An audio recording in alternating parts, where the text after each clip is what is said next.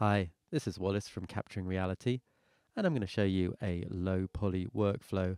Often in photogrammetry, we end up making gigantic models with millions of triangles and a huge number of textures.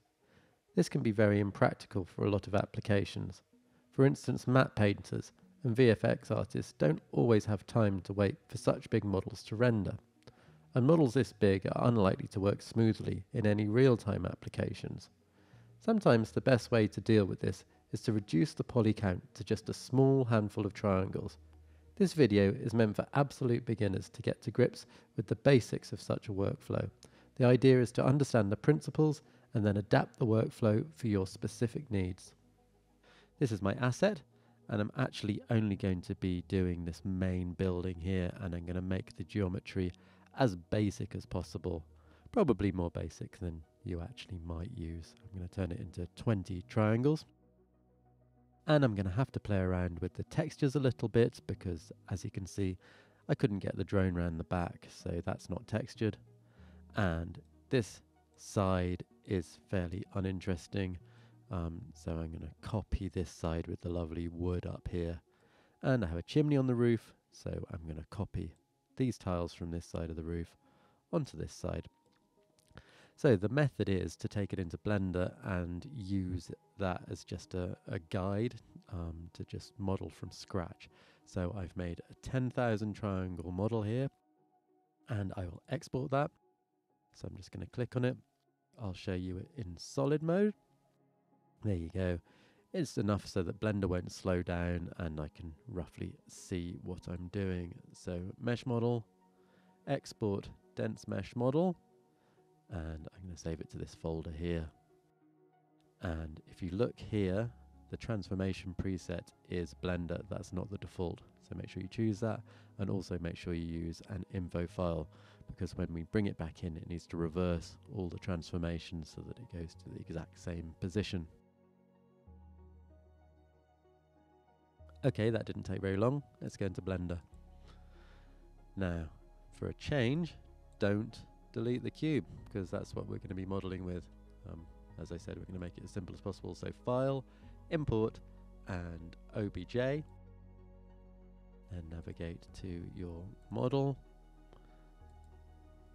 And import OBJ. And there it is. Let's make a X-ray view. And click on the cube. What I'm going to try and do is, first of all, just make this cube match the bottom half. Everything apart from the roof. And the buttons for that is, right now I'm using the central mouse button to move around, but if I let go of it and then hold down Alt and then scroll, you can see if I scroll and hold down Alt, it snaps into orthographic views there. Now if I press G and then move the mouse, I can move the cube, and then if I left click, then it'll just stay in that position. And I can also use scale, and then whichever axis I want, or if I don't press an axis, it scales the whole cube, but if I say press X now, I can scale it on the X axis and then click, and then that's registered. And also the same with R for rotate. You can either move it or you can type in a value like 90, but I don't want to do that. I'm going to press escape. So I'll be using those controls, and I will fast forward, and then we'll do the roof. Okie dokie, so that's the bottom half done, so we just need to do the roof part now. So I'm going to press Tab to go into edit mode, and there you can see my vertices there. And if I press Control and R, it makes a little slice there. If I click the mouse once and don't move it, and then click it twice, then those are set, and I've split down the center there. So I'll select these 2 points and press G and Z, and then that moves upwards until I've made the roof shape. And there we've got my general house shape. I'm just going to add a bit of geometry in here.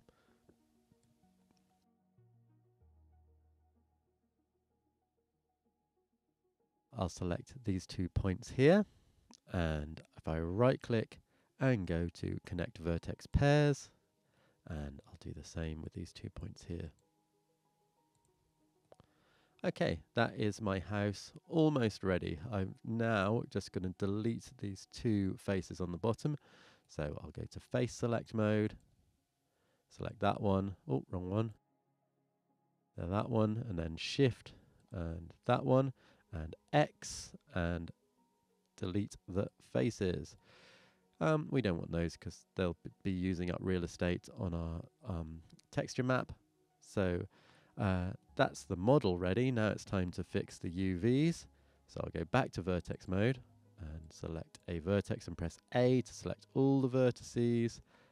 Okay, now I'm going to go into edit mode, UV editing, and you can see the unwrap is pretty horrible and unusable. So I'm going to go to UV, Smart UV Project, and OK. And there we have it. Let's go into X-ray mode, just so I can see what I'm doing a bit better. On the parts that we don't want, we're just going to put them right up in the corner here and make them tiny. So they're still on the UV map, and then later we can move them back. So we're going to try and use up as much space here as possible with the bits of the texture that we actually want. So for example, I'm just going to show you at the beginning, we're getting rid of this side here. So if I select all those vertices, we've got this section here. I'll select one vertex and press A, and then I press S, and I can do 0.1 to make it tiny, click, and then G, and then hide it up in the corner here. Okay, so again, I'm just going to do that for every single part that I don't really want, and I'm going to replace with another part.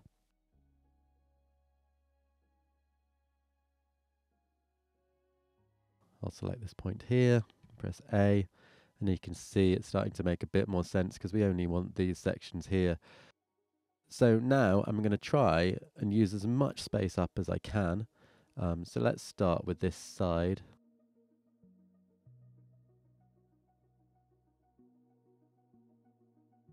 Press A, so I've got the whole thing, and I'll press R, and then 180, and then click, G, and S, scale it up, and then G again. So we're using quite a lot of area up that, and I'm going to put the two other squares in there using the same tools, the bits that I actually want to keep.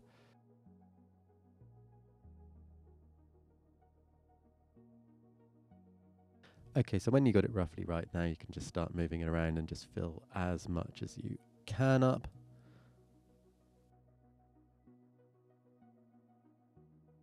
Great, so now my model is ready to go. I'll just press tab to go out of edit mode and make sure just your cube is selected. And now we're going to go to File, Export, and OBJ. Navigate to where you imported the model from and make sure to click on the exact same model because the RC info file has the same name, so it won't be able to find the RC info file to import it with the right transformations if you don't write over the same model. And also, very importantly, check this selection only button, selected only button, so it only exports the cube. And export wavefront OBJ. Here we are back in RealityCapture. And first of all, before you import the model, go to Mesh Model and go to the texture settings here. You can see I've changed this. This isn't the default's 8K, and we want to import it with a 4K texture. You can make 2K or 1K. I mean, you know, if we're going really low poly, then normally you would just go down to 1K, but I'm going to use 4K so that you can just see the texture a little bit better in the video. So let's import the model. Same one as you exported. And there it is. First, delete this texture here. Oh no, you can't delete it. Okay, I'll just show you it. It's black. We'll delete it in a minute when we've made some other textures. So we're going to reproject from this model 1 with 77 million triangles and 11 8K textures onto this tiny model, just 20 triangles with a single 4K texture. So go to Tools, Texture Reprojection, and your source model is model 1, result model is model 4, and we do want a normal map. So reproject, And you might be thinking, oh my goodness, that looks rubbish. It does in parts, but that was expected because these bits which are all blurry are taking up tiny parts of the texture map. We're going to play with the UVs so that we can steal these really good bits. But first, we want to get rid of this weird sort of shed bit on the side, and we'll do that in Substance, and I'll also show you a sneaky way of doing it in Photoshop. So let's export this model with its textures. Mesh model, export dense mesh model, and we'll call it 20 tries. 20 tries. I've got caps lock on. Never mind, that'll be fine. And oh, we forgot to delete that texture, so we'll just opt to not. This is the black texture here, so let's just say we don't want to export that one. We want our color layer 2, and we want our normal layer. And yeah, we can keep Blender.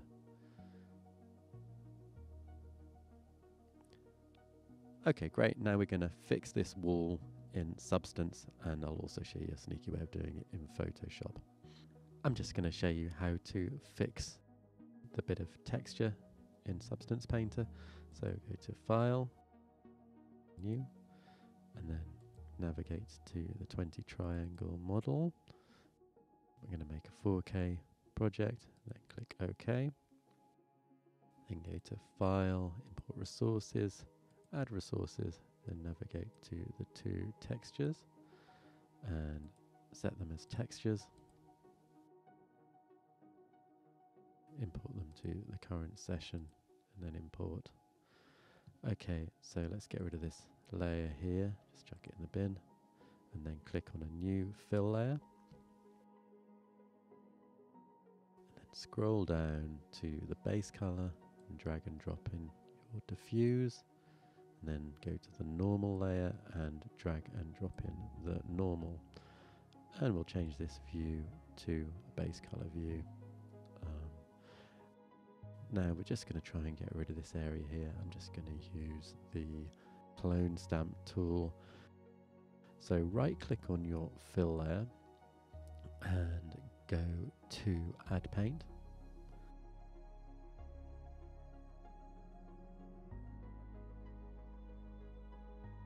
And we want to change that to pass through. Then let's go to the normal layer and change this to normal and this to pass through. Okay, now let's click on the clone stamp tool.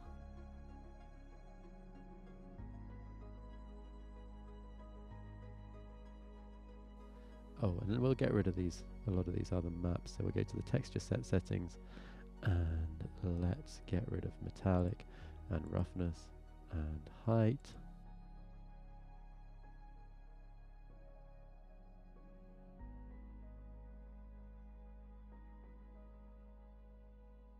Okay, and just you need to make sure that this normal's checked here. Press V to take a sample, and then you can stamp, and quickly let's check out our normal and make sure it's doing it there too. Okay, great. We are working on both maps simultaneously, which is great. Okay, so I'll just fast forward this section.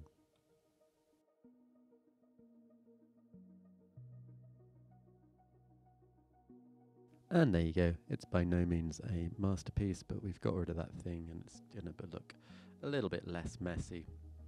So now we can export our textures. Export textures, file, export textures, and let's just find somewhere to export them to. I'll make a folder called Substance Textures. Okay, and export. I'm just going to show you a quick sneaky way to fix your textures in Photoshop using an action. So open your textures.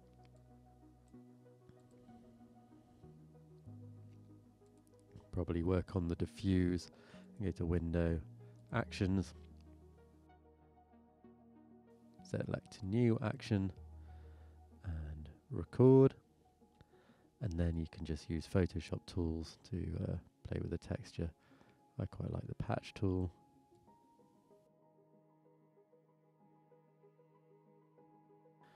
Okay, and that's not exactly a masterpiece, but it doesn't really need to be. I'm just demonstrating the technique. We can then just stop recording the action and then open up the normal map here and go back up to the action. It's called action 1. I should have named it something a bit better, and then just press play. And then it does the exact same edits on the normal map. And then you can just save those maps. So file, save as, and again I'll make a new folder and call it